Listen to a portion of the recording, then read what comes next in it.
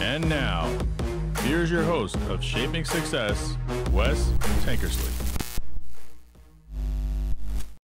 What is up, everyone? Welcome to Shaping Success. I am your host, Wes Tankersley. We have an awesome guest for you today, another musical artist that, I like interviewing him because I love music and I love being moved by it. And this guy is very passionate about what he does. I'm super excited to have him. He is the lead singer of a band called The Circle View. He's had a couple bands and he's been through a lot of musical transitions and things like that. And it's a really cool story. So let's get Lance Ayers in here. All right, Lance, round two. Here what's we up, go. Guys? Here we go. How's it going, guys? How's everybody doing today? Yeah, this is a treat. You know, it's always exciting to get to talk to a music artist. It just feels like I don't have a music bone in my body other than the listening. You know, but it is really cool to, talk to people who are passionate about music. So. Yeah, I think that's the beautiful thing about music, that we have that in common. We both really love music, and it just brings people together, man. And there was a time on this earth where something like this, on every possible level, we were just talking about technology, but on every possible level, something like this wasn't even possible. So I'm just grateful to be here.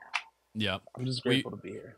The conversation about the technology just is kind of funny to me, because we were talking, like, the first thing that I ever did with technology was play Organ Trail or Number Munchers, like the old Apple computer and the floppy disk and all that stuff. So it's, oh my God, I remember the single joystick. That's where I'm coming from. Yeah. The single joystick and the red button. The Atari. And it was like, Elon Musk to have that game system in my house, so right. It was crazy, Yeah, my cousin had, when I was, gosh, I bet it's still sitting in his old bedroom at my aunt's house, but he had an Atari, and he had, it was the same thing, that little joystick, the orange button, red button.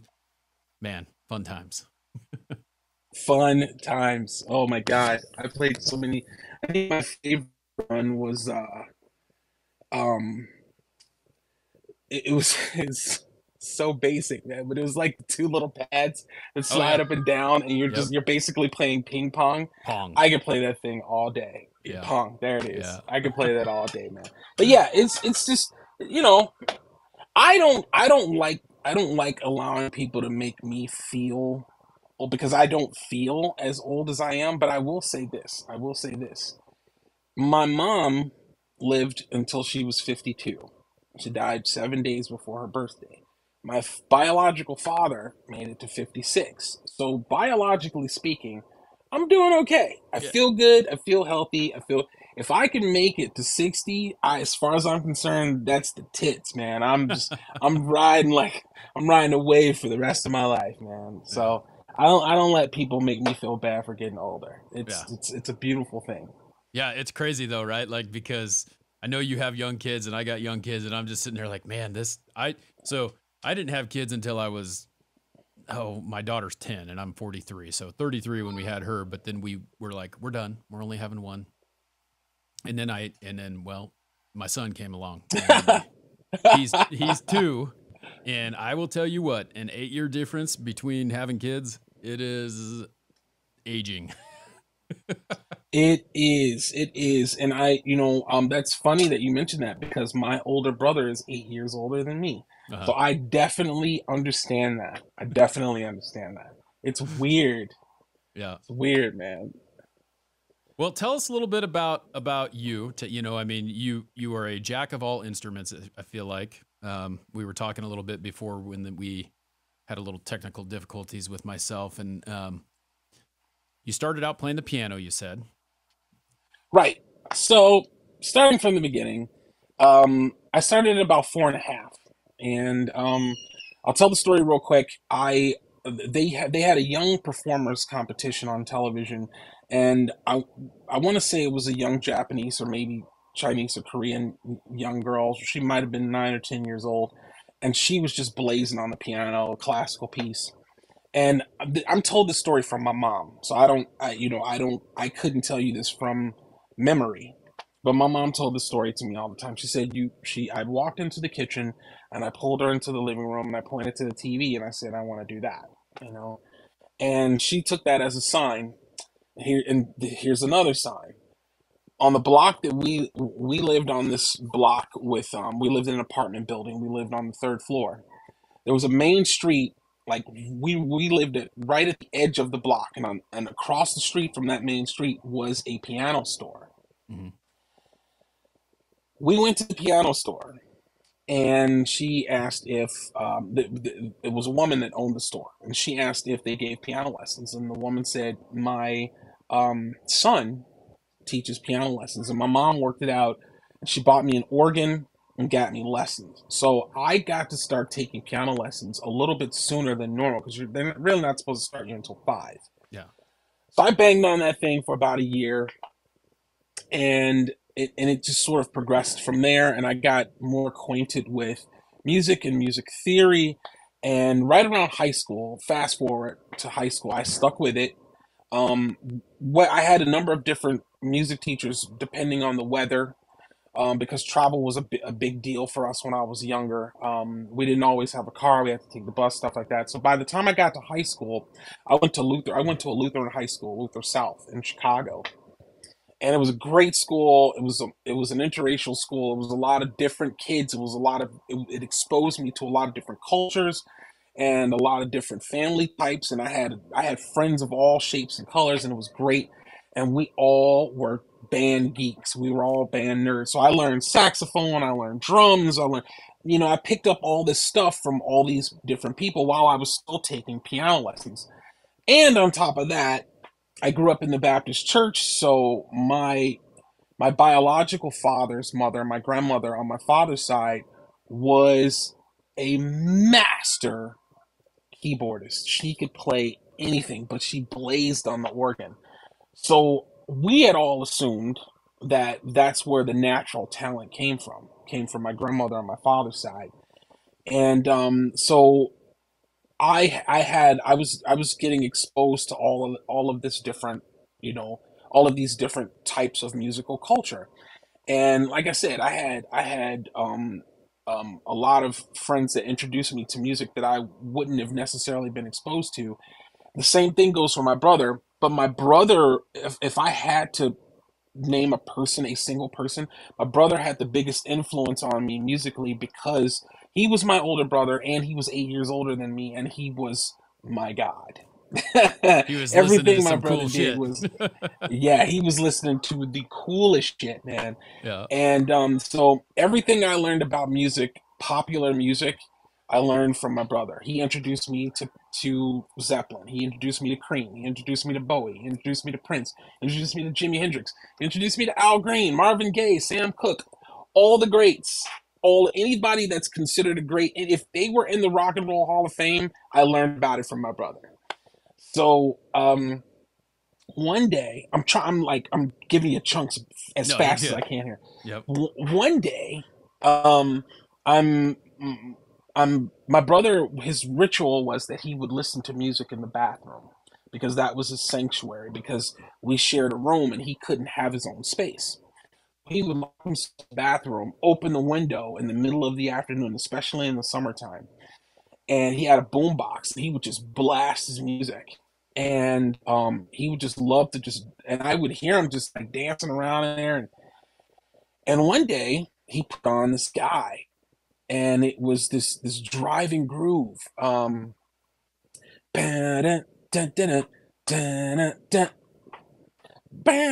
I was like, who is this guy, man?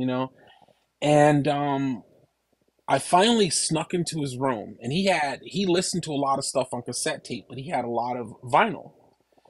So I snuck into his room, and I was sneaking around, and I finally found who he was listening to, and it was this guy named Prince.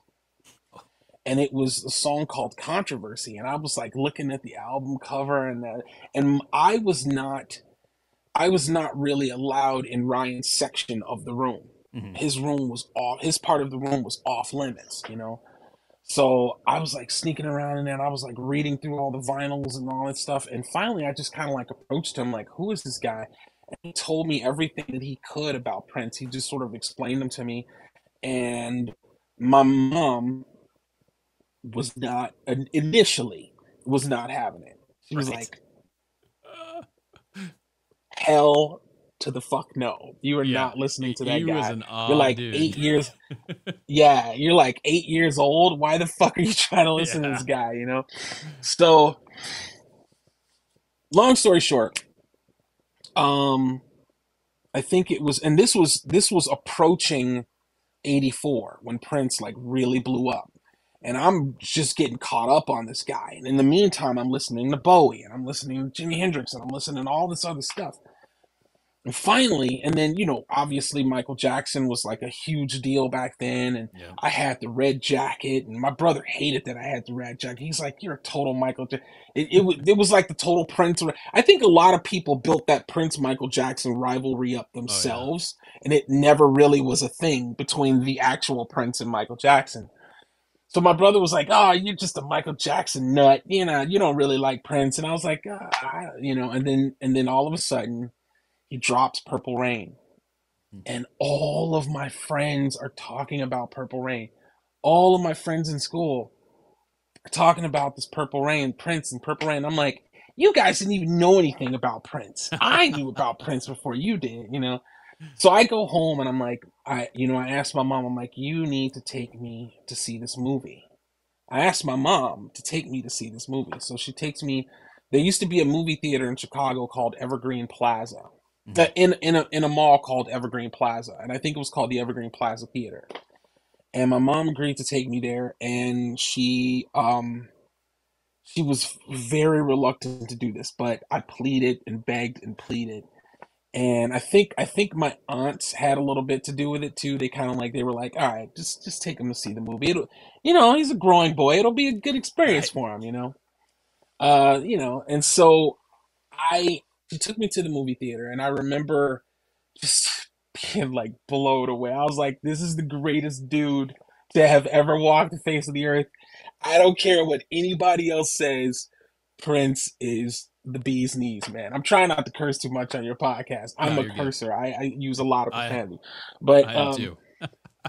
this dude is the shit, man. He was blowing my mind. So the long and short of it is, he has this like wild sex, like it's not even really a sex scene, but when you're like 10 years old, I think fast forward a couple of years, I think I was 10 when maybe 11. I don't fucking know. Time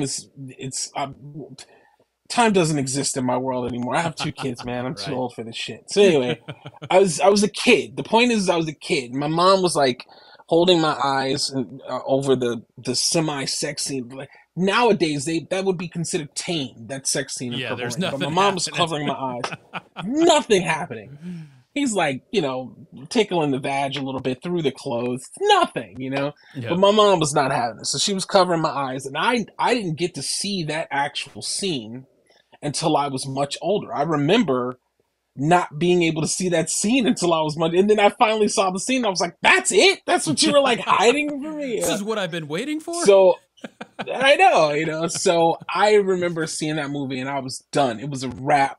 And then, so at that point, I was like, I need to learn everything about this dude because even up until that point, I didn't know that he wrote all the songs. I didn't know that on a lot of his earlier albums he played all the instruments. I didn't know that he was producing and mixing his own stuff. This is like unheard of in that time, that era. Now it's commonplace if you got one of these. How do you figure But that out it though? was Like at that time, because I mean, we have the internet now, but we didn't. Like at that time, there was no internet. Like I mean, were you going to the library? Were you looking for books? Were you reading magazines? What's the? I'm under the impression, and I'm just spitballing here, but I'm under the impression that Prince was like from the fucking Zeta Reticuli system or something. That dude was like a fucking alien from another world because I genuinely don't know how he was able to pull that stuff off. But there are multiple people corroborating the story. People who were women, mostly women. He preferred female like engineers in the room to help him with the technical aspect of making sure the board was working properly and making sure Suzanne Rogers. The list goes on and on and on of female engineers who worked with him. They all said the same thing. Like we'd walk in, there'd be notes on the board with what we need to do. We get it set up. He'd walk in. He'd go, okay, All right, thank you. And we'd leave, and then he'd come back, and then fucking Side of the Times was recorded, or some shit like that. It's just like, how did he do? How was he Yeah. doing that? You know. So I was just obsessed. There's no was. I am.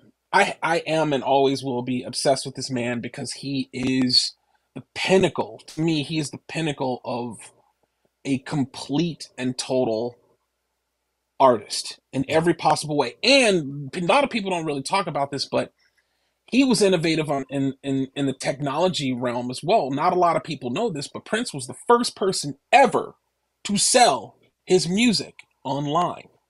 Ever. Nobody knows. I'm like, how do people not know that?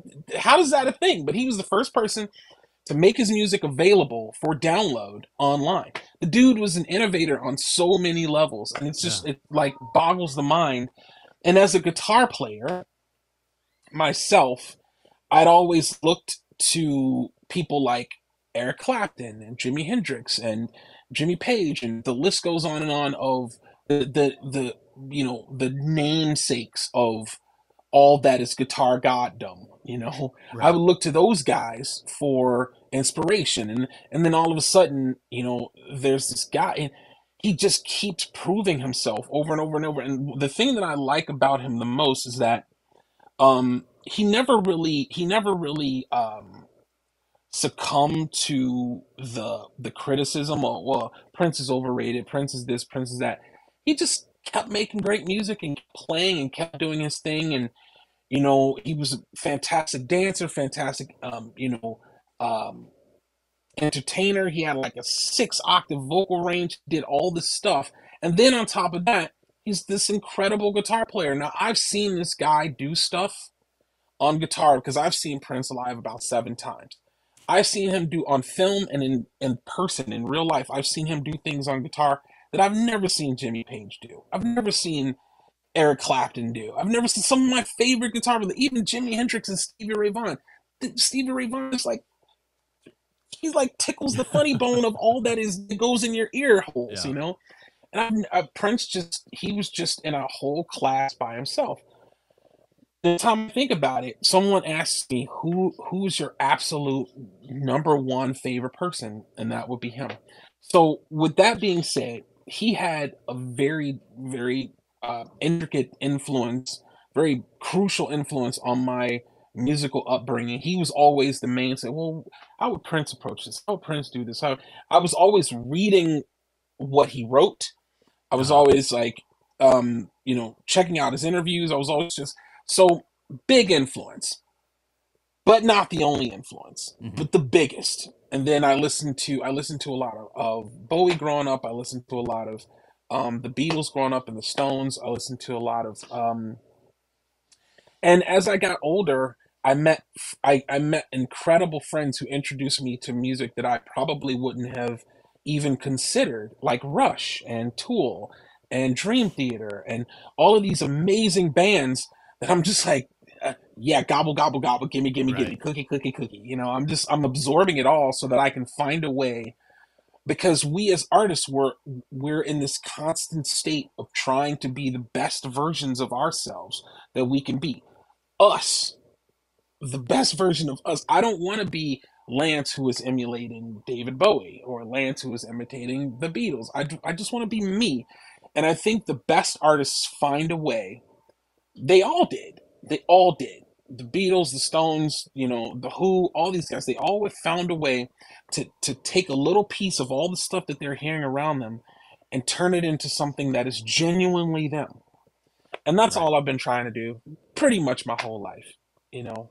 Well, we talk But a I lot think the about one, I talk a lot about like collaboration, right? Like there's this thing where everyone thinks that they all have this original idea, right? But what I think that's great about music is that you can pull those things into what you're doing and you can sound like I did listen to one of your songs. I was like, that sounds like Ben Harper to me. That's super cool.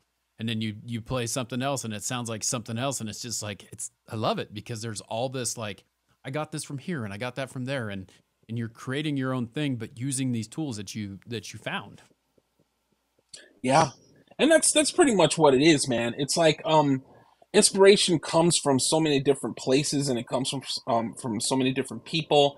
And when a person listens to my song, or any particular song, and like tonight I'm gonna be going on doing a TikTok live, and the goal of tonight's TikTok is to talk about my songs and the influences Mhm. from the songs.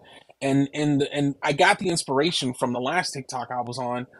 People were asking me about the songs, so I was like, okay, I'll tell them about it. So it's like, oh, I could do a whole TikTok about that. Yeah. One song in particular, Epilogue, it's a very moving story about the last great lesson of my mother to me and my brother. And you know, my biggest influence at the time musically was Tool.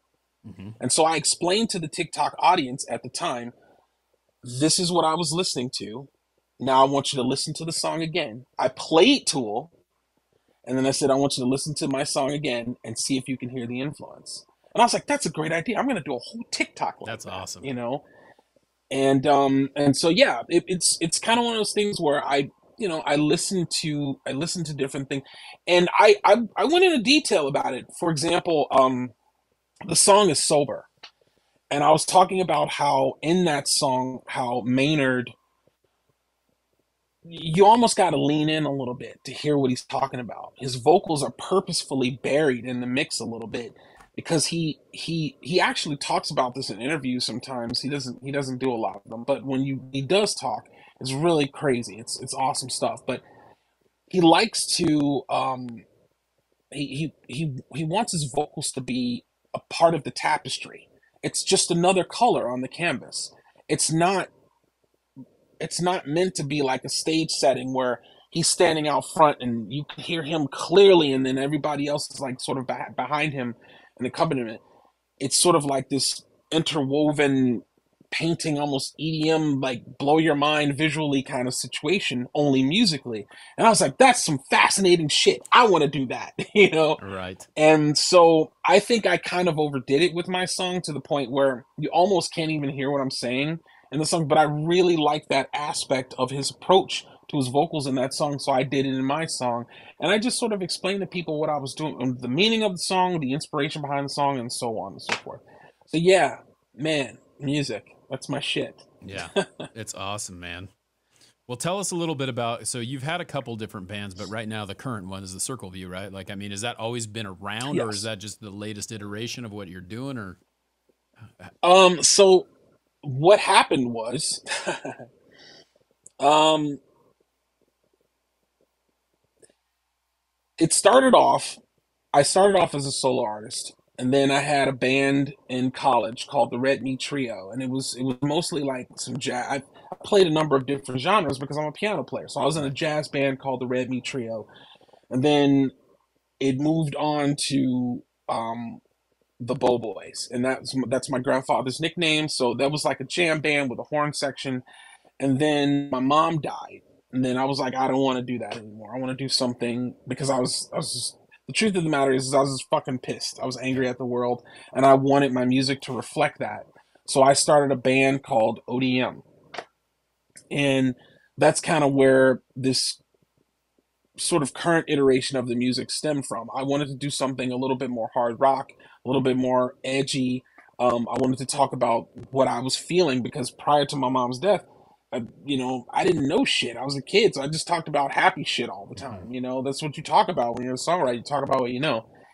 And I wanted to write music that was reflecting the pain. So ODM didn't last as a name. ODM didn't last very long, because I started to realize that there were a lot of things called ODM. And so I said, okay, so how about we name the band ODM Nation? So we renamed the band ODM Nation, and we were that for a while. And that was at the pinnacle of that band's sort of success, rise. We were drawing like anywhere between 80 to 150 people per show. And that was great. It was fantastic. But then we started to get, along with that comes record deal opportunities and notoriety and stuff like that. So at the time, it's still nothing's changed. I write most, if not all, of the material. I do all of the arranging. I typically play a lot. If I'm feeling it, I'll play all the instruments myself on a recording, stuff like that. Yeah. The band members at the time, which none of them are in the Circle View. It was a completely different band back then. But the band members at the time were getting frustrated with me because the requirements started to mount. My basic concept was simply this: if I'm going to be sharing any success with you, I feel like we need to like delegate some responsibility here. I kind of feel like I shouldn't be doing everything and you guys get to like sharing the spoils. You just show up and do what the hell I tell you to do. Right. And then like if we get a record deal, everybody's going to get a cut because everybody's name's going to be on the contract. So don't you think you guys should delegate? I'm just trying to delegate. They were not having that. They were like, "No, fuck that." So we had this big argument, and I learned something new that day. I learned something about the Illinois version of the Uniform Partnership Act, which states that if a person was present at the inception of a band, then and no contract was signed, then they have a legitimate stake in the success of the band, regardless of whether or not they did shit. Yeah. Just as long as they were there at the inception of the band, they have a say. They have a cut. So, me being the 20-something year old hothead that I was, I said, okay, then you can have the band. And I'm going to start a whole new band and go on. Because I knew I wrote all the songs. You did it all. I write all the songs. I'm the lead. Yeah, I did everything. So I said, you take these songs and go find another lead singer, and you guys continue on as ODM Nation, and I'm going to start a whole new band and do a whole new shit, because that is some bullshit, you know? And they were very, very upset with my response. And so we broke up.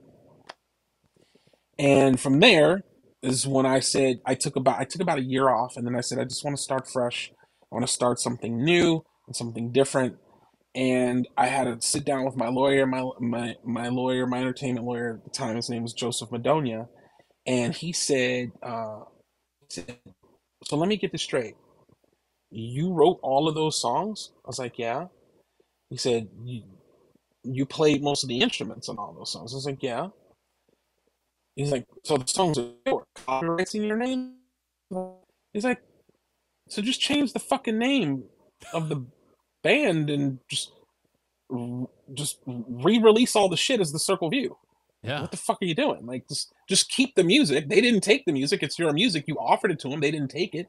So take those songs, retool the band. He's like, nobody even knows who the fuck you are. Like, a handful of people in Chicago know who you are. The world doesn't know who you are. So what difference does it make if it's called ODM Nation or the Circle View or whatever? Take that stuff, turn it into the Circle View, and move on. And everything you create from now on, make it the Circle View. So I was like, that's a great fucking idea. Yeah. So that's exactly what I did. So I took the one album that I did with ODM Nation, and I made it a Circle View album, and everything after that was a Circle View album. And I held and I met a bunch of different, on my band exploits, I've met a bunch of different musicians that I'd wanted to work with over the years, and one happened to come to my auditions, and that was Tom Howell. And had I known that he wanted to be in the band, I wouldn't have even held fucking guitar auditions, because that dude was a badass from the beginning. I remember seeing him playing with his other band. I'm like, this fucking dude is amazing. So he actually legitimate, didn't tell me he was coming. He just showed up and auditioned for the band. I was like, auditions are over. You got the guy. You got the gig, And we just moved forward, and we had a different bass player at the time, and he moved on, and then we found Chris, and the only thing that's sort of a continuing revolving door with the Circle View is the drummer situation, and that's a whole different podcast. I genuinely could do a whole different podcast on the drummer thing, but I'm not gonna go there. But yeah,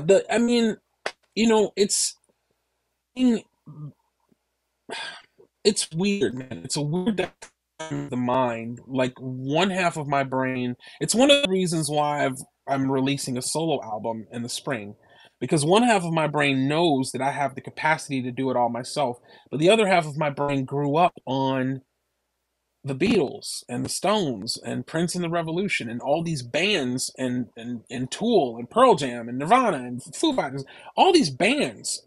I love that idea of collaborating with people musically. I Right. love that idea of this sort of musical democracy. You walk into a room and somebody shares an idea and we create something that's bigger than us. I've always been attracted to that.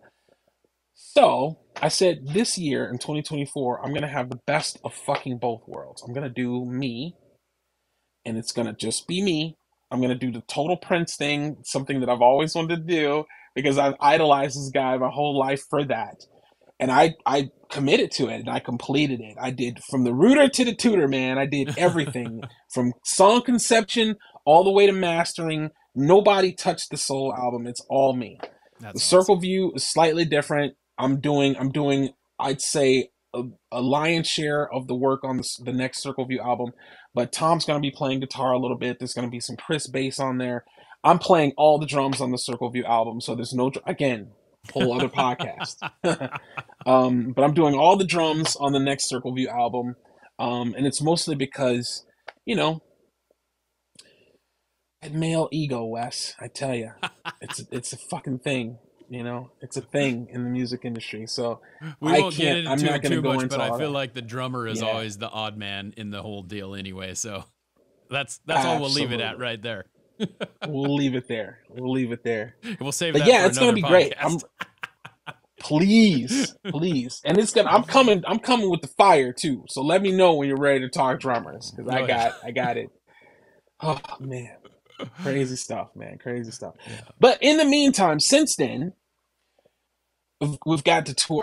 I've got to see all of my country, which I'm really grateful for. I've gotten to see parts of Africa. I've gotten to see some of Canada. I've gotten to, to really branch out and play my music for an assortment of different people all over this great country of ours. And everywhere I've gone, the reception has been pretty good. Yeah.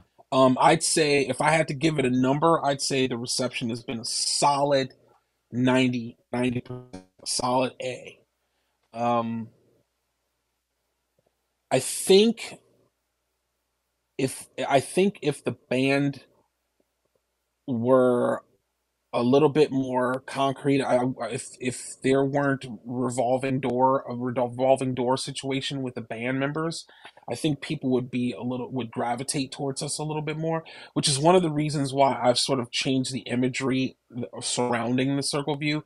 I've sort of made everything, and this is not a narcissistic thing. This is genuinely a marketing move. I've made everything about me and my face as the consistent thing.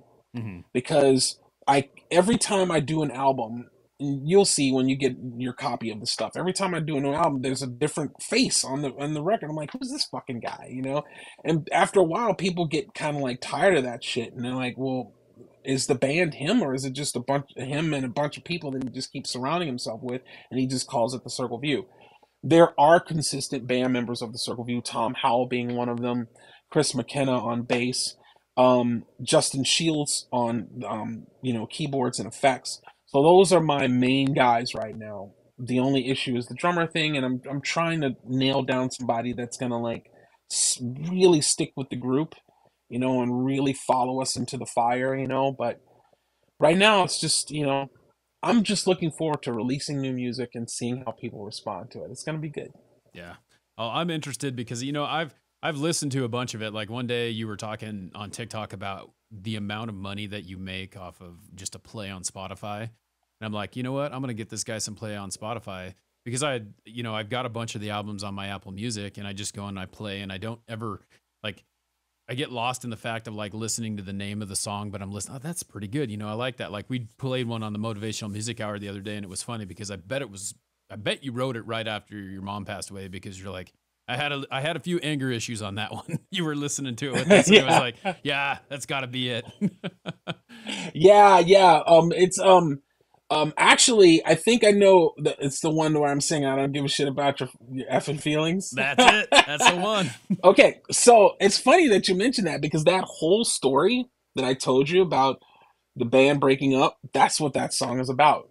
Oh, okay. That's that I was so fired up about, like, you know, how dare you guys come at me with these partnership act crap when you know damn well you've like been coming in here eating Cheetos and sitting on your ass, and I'm sitting here writing like a Yeah. fucking maniac trying to get shit done, you know? And then you're And pissed when you have so to yeah, contribute a little bit. I mean, that's bullshit. right. Exactly. Like, I mean, damn it, you know. So I was now, with that being said, I remember the first podcast I went on was a buddy of mine, and I remember sort of like feeling the need to apologize, and I still do. I still feel the need to apologize because had I been a little bit more mature, I probably felt that differently. I Yeah. probably would have said, okay, this is a legitimate thing. This is, you know, I respect your opinion, but I need you guys to understand my point of view, and I probably would have handled it a little differently. At the time, though, man, I was just pissed off and hot headed. And you know, Wes, what can I tell you, man? My mom had died. I was mad at the world Yeah. anyway. I just needed somebody to. I needed somebody to aim the cannon, you Yeah. know. And they just lined themselves up perfectly, you know. So that's kind of how that went. But yeah, that's ad nauseum, and ad nauseum means, you know, you can hear it's double. There's a double meaning behind it. You know, I keep hearing their bitching at me about this ad nauseum, you know, but I kept saying, I don't give a shit, I don't give a shit, I don't give a shit over and over and over again ad nauseum in the song, to Yeah. the point where it's like, is this guy okay? You know, so there's like double meanings in within the song, but yeah, that's kind of what that's about. Yeah, I had issues back then, man, but I'm Ah, okay hey man, now. you know the thing is like we all have issues, and it's funny because it makes you who you are today. Like you may have not felt sorry about the way that you acted 20 years ago, but you're like, you know, that had to happen for me to be who I am now. That had to happen for me to be where I am today. Exactly. It's Exactly. it's crazy. So Yeah, exactly. Yep.